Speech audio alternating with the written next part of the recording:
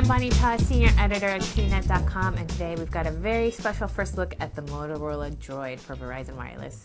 We just got this in, and I'm just as excited as you are to check out Verizon's first Android phone, so let's jump right to it. Let's talk about the design first. For what it offers, I'm really amazed at how thin the smartphone is. It's about the same size as the iPhone 3GS, a little bit blockier and a little thicker, but it's also got a slide-out QWERTY keyboard, so you really have to appreciate it's only about a couple hundredths of an inch thicker than the iPhone. The keyboard is pretty decent. It's got a D-pad here on the right side so you can navigate around pages and select items. The buttons are a little flat and small, but it works for me since I have smaller hands, but I think users with larger thumbs might have some issues. But like anything else, with time you get used to it, I think. Plus, it's a physical keyboard. I'm one of those people that have to have a physical keyboard and can't go all touchscreen, so this is great. You do get virtual keyboards, though, in both portrait and landscape mode, so if you're just punching out some quick replies or text messages, you can easily use those without having to open the phone.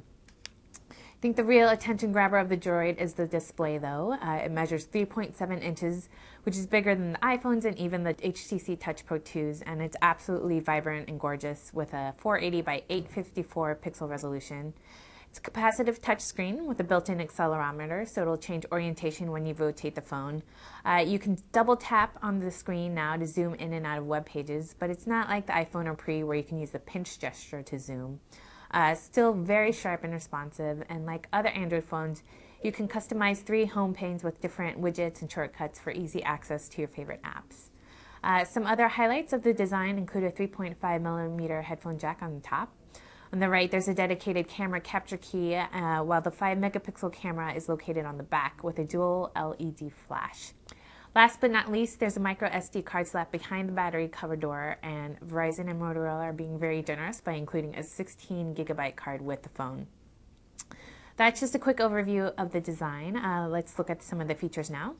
The Motorola Droid is the first smartphone running Android 2.0. This is the latest version of Google's Android operating system. Brings some great features. For example, you now get native Microsoft Exchange support for Outlook, email, and calendar, in addition to your Gmail and POP3 and IMAP accounts. The Droid also now has a dedicated Facebook app, and it'll pull in all your contacts from there, as well as Gmail and Exchange, and combine them in your address book. So if you pull up a friend's contact card, you'll be able to see his or her Facebook status, different email addresses, IM handles, photos, etc.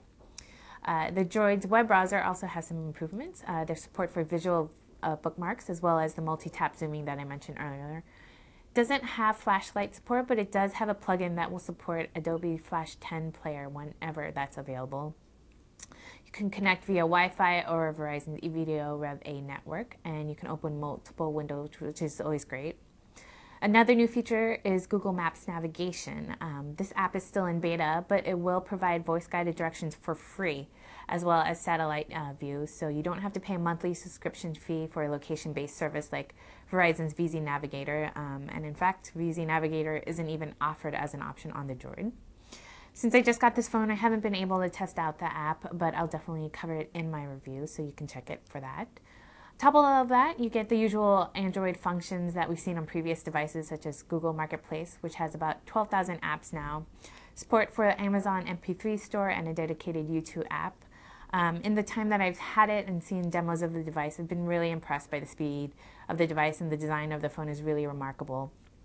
The only thing I would have liked to see is maybe some changes to the music player, maybe world roaming capabilities. But Kent and I will be doing more in-depth coverage and analysis of the Motorola Droid, which you can check out in our full review. But I do have to say that the Droid definitely looks very promising, and I think it'll do well for Verizon. The Motorola Droid will be available November 6th for $199.99 with a 2-year contract. I'm Bonnie Cha, and this has been your first look at the Motorola Droid.